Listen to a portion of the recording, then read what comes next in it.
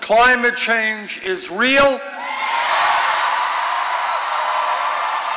It is caused by human activity. It is already causing devastating harm to our country and around the world.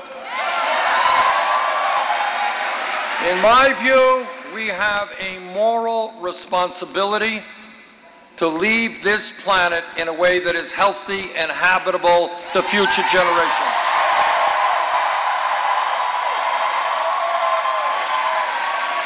And that means transforming our energy system away from fossil fuel to energy efficiency and sustainable energy. Now, I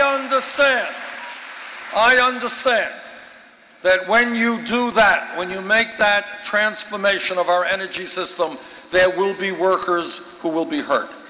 That is why in the climate change legislation that I've introduced, we have $41 billion to protect those workers in terms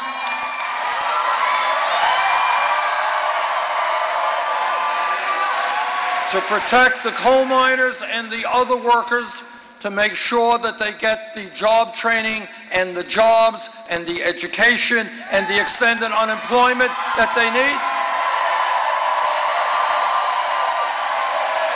And we have billions in that bill to invest in those communities that have been impacted. We're not going to leave these workers high and dry.